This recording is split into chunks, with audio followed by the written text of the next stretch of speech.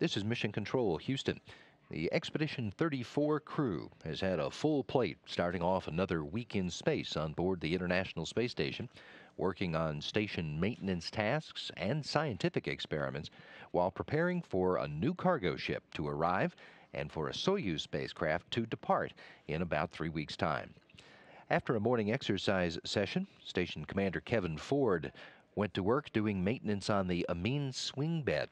That's a technology demonstration payload that's testing whether the vacuum-generated amine system can be an efficient and effective system for removing carbon dioxide from the spacecraft's crew area.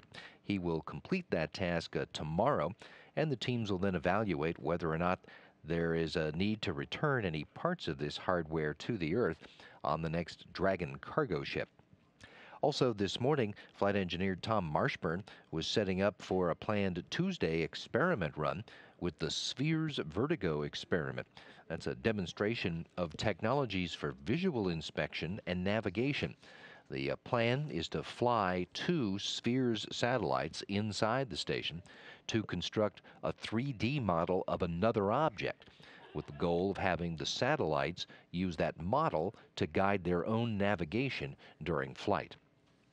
Ford and Marshburn joined up later in the day to practice operations with Canadarm2 for this Saturday's grapple and berthing of the next Dragon cargo ship.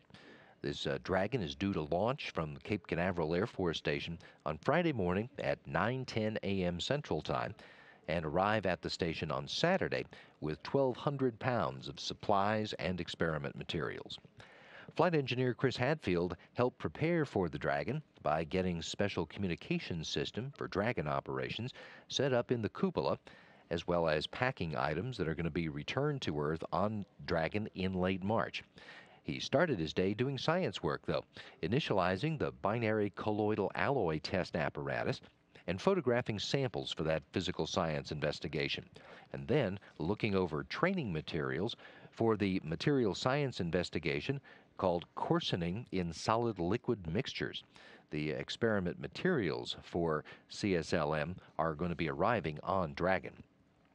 Flight engineers Oleg Novitsky and Yevgeny Tarelkin devoted the first part of their day into preparations for departure.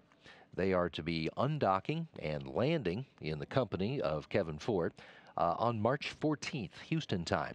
And today, the 2 Russian crew members worked with the lower body negative pressure suit, which is a Russian apparatus that uses suction to pull fluids down to the lower extremities and simulate gravity, allowing crew members to evaluate their own orthostatic stability.